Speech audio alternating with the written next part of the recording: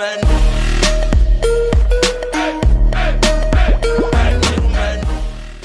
the Battlefield community, and this error has been happening on either Battlefield 4 and Battlefield 3, mainly Battlefield 4, and it's happened to me earlier today. It was just irritating.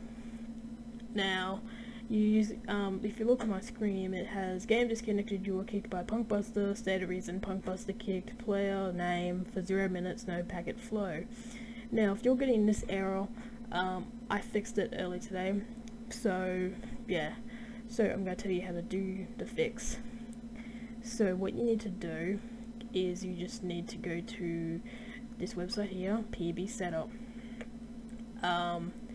Once you're here, you can download the operating system version of the application, either Windows, Linux, or Mac OS X.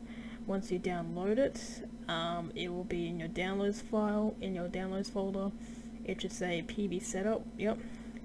And just move it to your desktop, or just open up in the zip file, in the zip folder, yeah.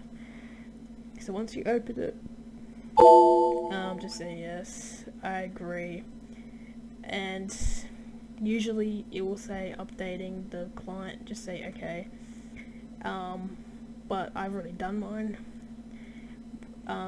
so just you have to add a game. This won't be appear.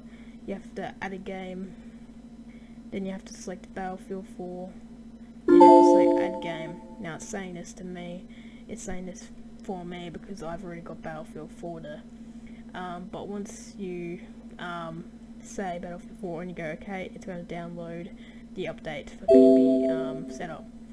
Once it's downloaded the update, just exit out of this, exit out of this, and exit out of this, whatever you want, and restart your PC. Once you've done that, reboot it, restart Battlefield 4, and you should have no more no packet flow error,